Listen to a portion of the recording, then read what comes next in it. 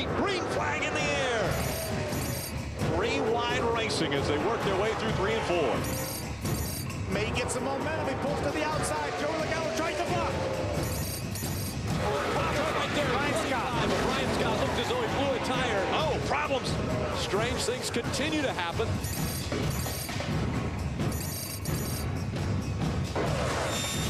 Oh, problems right there.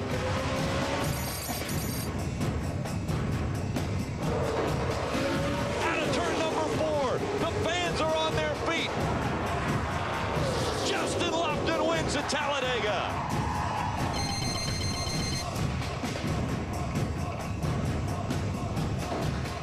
Today, the faces of ARCA will be focused on making the right moves at the right time, watching in the mirror while glancing ahead. Is there a familiar face that I can work with to go to the front and possibly get that first win? Or will it be Steve Arpin going for 3 in a row on his way to his first championship?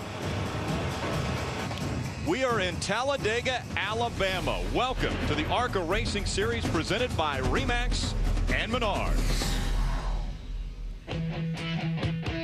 It's the Talladega ARCA 250 from the Talladega Superspeedway.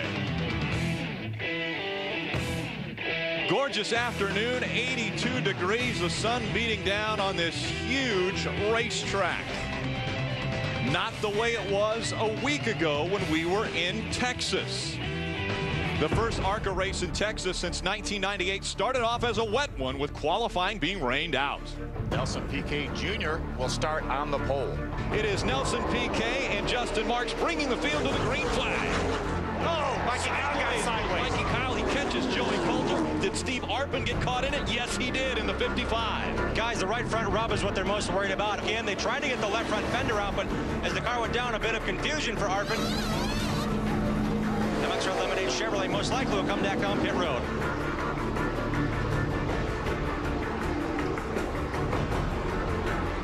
Steve Arpin has the strong car. We've seen it. The 55 is 2 cars back right there in second. There you see the gap getting closed. Here goes Arpin to the outside for the lead. Arpin trying to get his 2nd win in a row as he comes out of 4. Arpin will win again.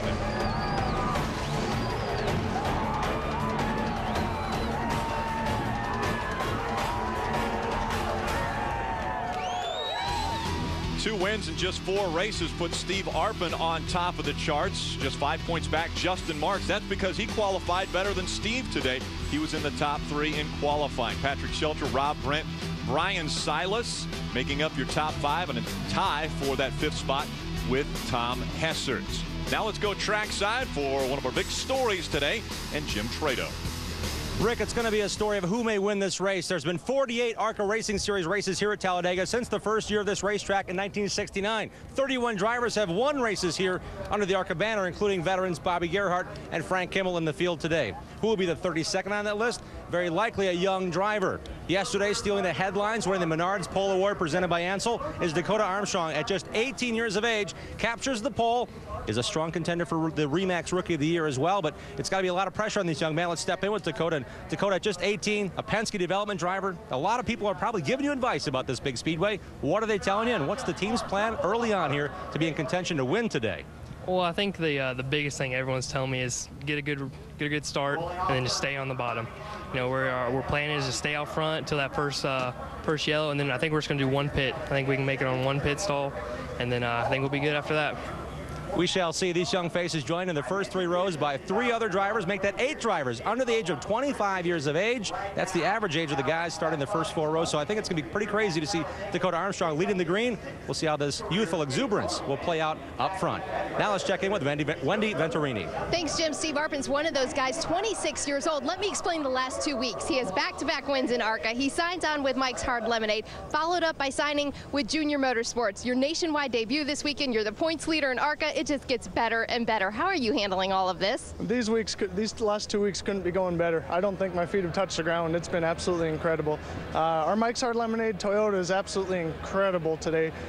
We thought we had a shot at the pole, but we were a couple tenths off, so that's all right. The car drives great in the draft. We're my teammates up front there on the outside second row, and we got 3 other teammates in the back. So we're just going to try and team up and work together. And it doesn't matter what happens all the way through the race today. It's as long as you're there at the end. So anything can happen here at Talladega. So we're going to be there at the end and make a charge for it. All right, good luck to Steve Arpin. They did not focus on single car runs. It was only in the draft. They were fast in testing. They've been fast this weekend. Steve Arpin starts 5th. Well, thank you, Wendy. Rick Allen alongside a former Talladega winner. You've been to victory lane here, Phil Parsons. What are we going to expect out of today's ARCA race at this track? A little bit of everything. We heard the guys talking about 2 wide, 3 wide, 4 wide. There's going to be action all around this racetrack.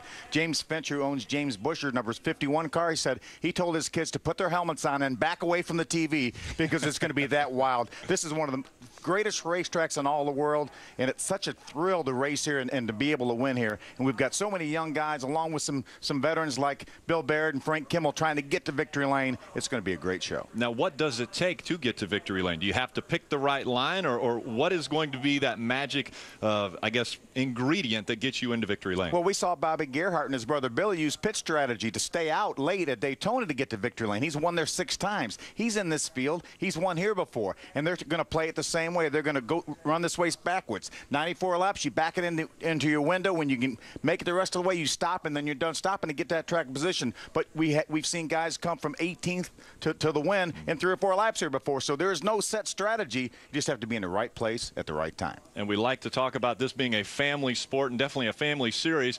Larry McReynolds, one of our broadcast partners, his son is actually racing in this race. Brandon McReynolds is now with Jim.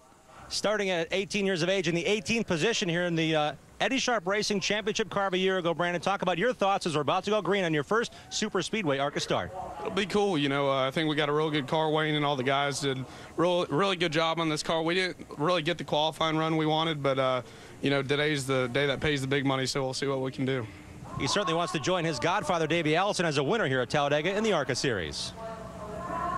You see the Walk of Fame, Davey Allison Memorial. We heard Brandon McReynolds is the godson of Davey Allison, and he was actually in victory lane when he was 1 year old, so he'd like to get back there. This is downtown Talladega. They have a great thing right in the square there. I know I was there to accept an award from my brother Benny a couple years ago. Just a great job here, and obviously named after Davey Allison, one of Alabama's favorite sons. And that is the Walk of Fame here in Talladega. So the drivers are strapping in, getting ready for the command. The pre-race ceremony is about to get underway. Stay with us here on Speed. We've got racing next.